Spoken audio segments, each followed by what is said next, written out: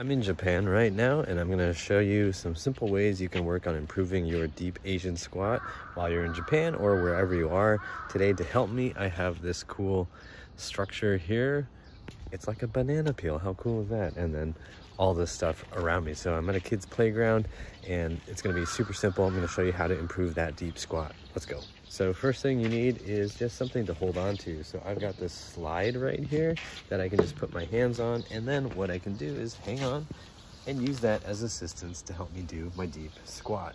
Nothing fancy here. You're just gonna use assistance as you need it and only go as deep as you can go without feeling like you're gonna hurt yourself. So make sure it's under control, and if it's not this deep, it's okay.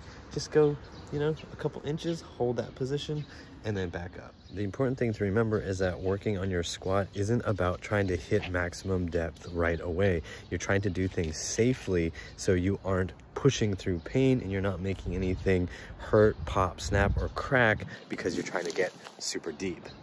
It's important to remember that you need to warm up a little bit. So start with a set of 5 to 10 at a shallower depth, and as you feel more comfortable, you can start to get a little bit lower. On your second set, your third set, you can just try to go a little bit deeper, and if you feel like, hey, I've got a lot more range of motion to go, then go ahead and take that range of motion. Also, remember that when you're coming back up, you should be using your leg strength. Don't just use your arms to pull you back up. You want to build strength in your legs so that they can handle the deep squat position.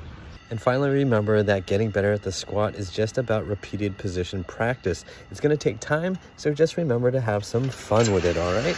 All right, that's it for today. I hope you enjoyed these tips, and I hope you're able to get into your deep Asian squat as you practice in a playground in Tokyo, Japan, or wherever you are.